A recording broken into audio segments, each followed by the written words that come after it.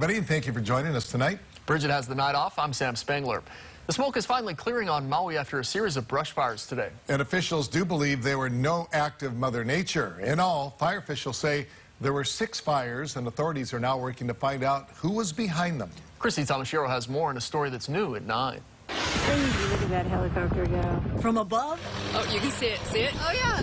And on the ground, Maui firefighters battling against wind and brush to contain several fires Thursday, the blazes sparking suspicions for officials. Well, at this point, because of the locations of the fires themselves being all over the island in different regions, the police department as well as the fire department suspects someone is intentionally setting up. Maui police say there were 2 homes evacuated on Kamaili Street, the flames also keeping residents busy. Jillian Vickers spent the day securing her pig sanctuary in the middle of the multiple fires. I got a call saying the fire started again and I should get down there. And when I was driving down, I could see all the fires kind of lined up. It was really scary. The blazes come as all of Maui County and leeward portions of Hawaii Island are seeing severe drought conditions. The island of Maui has been has had a small area under D3 conditions for a couple of weeks now, 2 or 3 weeks, so it's already been pretty bad.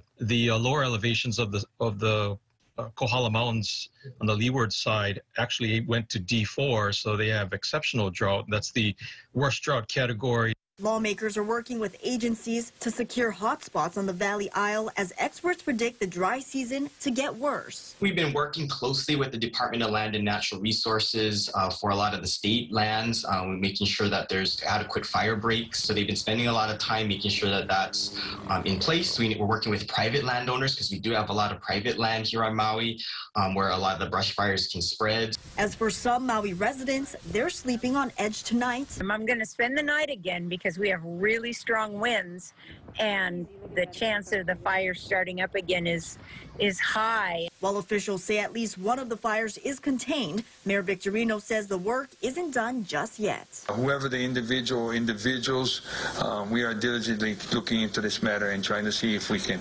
apprehend them before they hurt somebody. Christy Tomashiro, KH12 News, working for Hawaii.